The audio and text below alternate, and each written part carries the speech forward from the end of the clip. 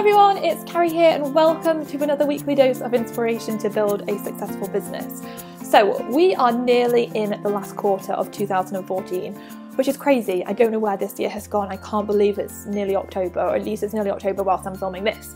And as I'm actually over in California at the moment, this is a total side note, but I'm over in California and it's like Halloween on steroids over here. I have never seen anything like it. We celebrate Halloween back in England, but not on this level. So I kind of got really excited about it all, and I decided to buy some cards, and I bought one for my brother, and hopefully he is not watching this video because otherwise I'm going to ruin his surprise. I found this card, and I had to show you this. Oh my gosh, it dances, and it cracked me up so much. It's probably going to run out of battery by the time I send it to him. But anyway, Halloween chat aside, I do love Halloween though. I cannot wait to go to a pumpkin patch. Anyway, it is nearly the last quarter, and so I decided to sit down with myself and have a little quiet moment and do a little mini goal review.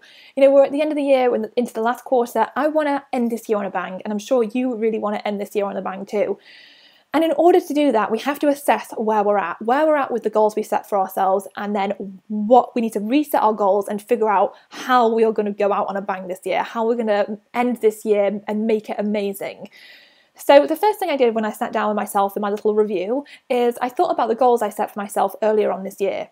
And when I came to think about it, there was really three main goals that I wanted to make happen this year. The first was I really wanted to create a really successful membership group. I wanted to be able to create great content, have an amazing community, and really build it up. The second thing I wanted to do was start a personal blog, and the third thing I wanted to do was create a physical business planner for 2015. So out of my three goals, I have only really managed to stay on track with one of them, and that is the membership, which is amazing, and I'm so excited to know and so pleased about that. But what on earth happened to my other two goals? How come I didn't make them happen? So I'm sure, a lot of us set goals for ourselves in the new year that we don't manage to make happen by the end of the year.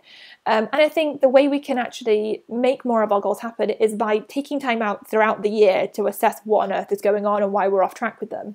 So as I was sat down the other day, I was thinking, right, why is it that I haven't managed to make this physical business planner for 2015, which I actually told people about? And I realised that there was a pretty easy answer for this one. I'm doing this with my sister, and she was getting married this year, and so we had to wait till after she got married.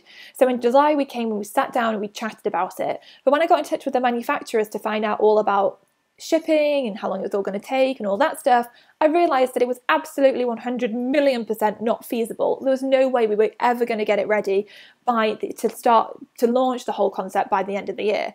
So unfortunately, I realised that I'm going to have to put that goal on hold till next year, and realised how important it is to actually get your timelines in order when you are creating goals for yourself, to really be clear on the time frame of things and how long things are going to take.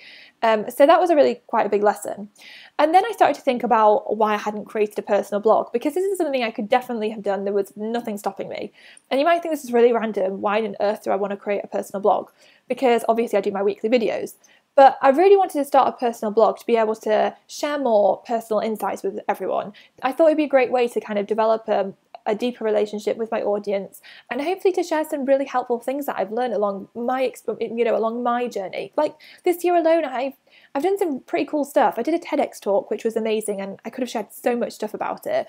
I have grown the membership group to over 600 people, which is incredible, and I'm so pleased about that, and there's so much I could share around that. I've hosted webinars with other experts that have generated over $10,000 plus that I've done. I could share exactly how I managed to make it happen. I could share how I reached out to those experts and asked them if they wanted to do stuff. I've hosted my own webinar, done my own webinar that was really successful. I've done so many different things. I've interviewed really successful people. I could share loads about that. So there's so many different little things that I could share, and I really want to share with people, because I feel like at the very least, hopefully it'll just be helpful. Like even if it just helps one person to make some progress in a particular area, then I feel like that will be successful. And another goal for me is that I feel writing's quite therapeutic. I think when you sit down and write, you get stuff out of your head that just stays locked up inside there if you don't take time to sit down and write it out.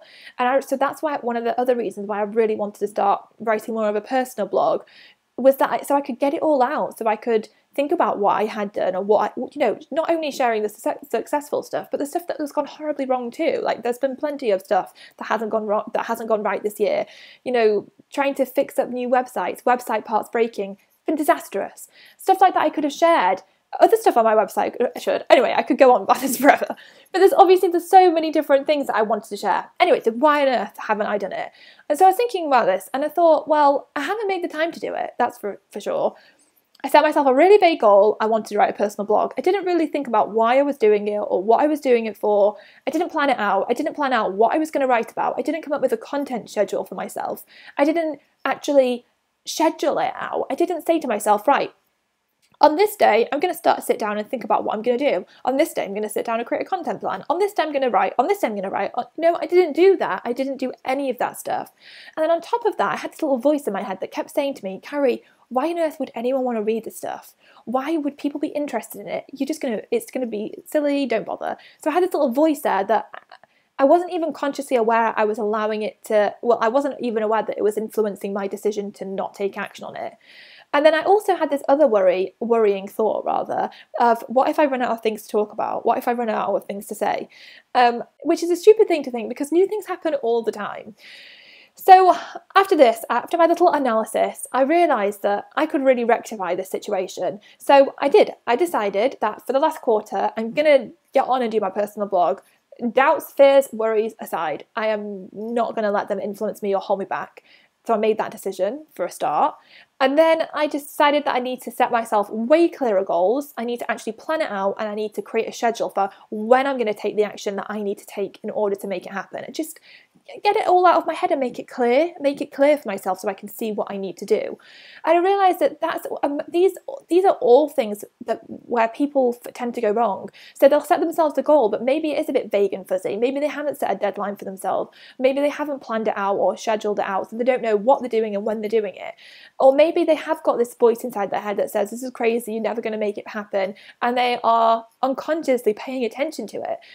And I think that these are some of the biggest things that hold us back. So I really wanted to make this to share with you that you can rectify it. If you have set goals for yourself this year that you really wanted to make happen, it's not too late. We have still got a few months left of this year to make sure we go out on a bang.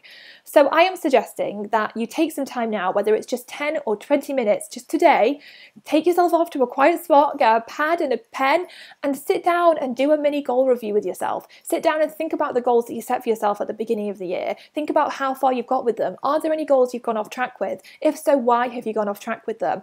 And really think about it. Try and, even if it's just writing to yourself to find out why, and then start afresh. Start afresh with the last quarter of this year and set yourself new, clearer, really specific goals. Make that plan for yourself and create a schedule so you know what action you need to take and when you need to take it over the next few months. Just get really clear on it. So just that in itself will help you to really make progress on your goals and to really end this year with a bang. That is what I definitely intend to do. So you are going to hopefully start seeing some personal blog posts from me, which is, if you have anything you want me to share, whether it's about the membership group, website stuff, Facebook stuff, about webinars, creating videos, anything whatsoever, or even TED Talk speaking, or I don't know, in how to interview other people, anything whatsoever, let me know or leave a comment below and ask any questions, and I'm happy to share anything that I've learned or anything that I've failed at, so that hopefully you don't make the same mistakes. So leave a comment below and I will. So it's not too late. Hopefully by sharing this with you, it'll just, even if it just makes you think, oh yeah, there are actually goals that I really wanted to make happen. Make them happen. We still have time. So I hope you've enjoyed this video, and I'll see you next week for another dose of inspiration.